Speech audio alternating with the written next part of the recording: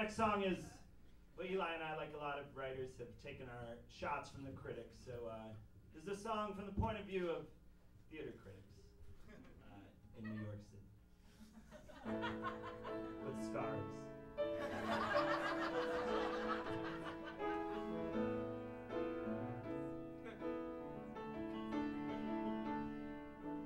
When I was 23, I wrote an operetta. The papers wrote, erase each note.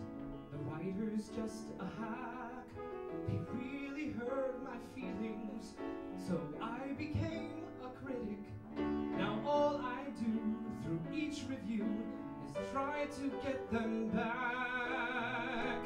I'd cry each time they laid my score to waste, so I became the arbiter of taste. And oh, I know my dreams were unfulfilled, although just look at all the dreams I've killed. So dudes, it's true, I took it out on you like I always do. I was born deformed, I couldn't play piano.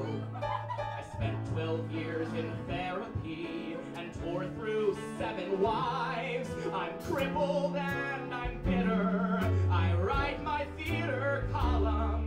Now I command my one good hand to ruin people's lives. And oh, I never got to write my show. And so I piss on people down below. Come down. Every show I see is shit. This town had a hand in wrecking it. So dude, it's true, I took it out on you like I always do. And oh, my father beat me till I cried. My favorite place to hide was at a play.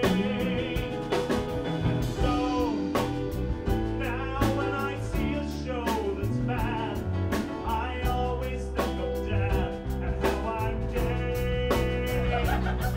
God damn, I wish I told you I was gay.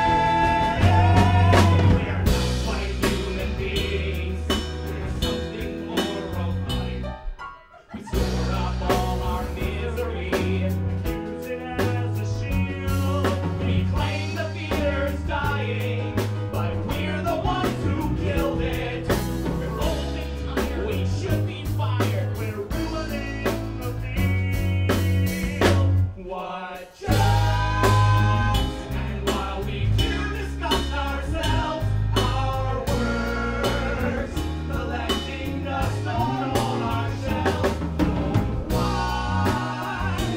Even if you're not unique, it's fine. Maybe you can still critique. So dude, just chill. We'll take it out on Phil, and we always will. Fucking hate you guys. Oh, Phil, you fucking suck. You really, really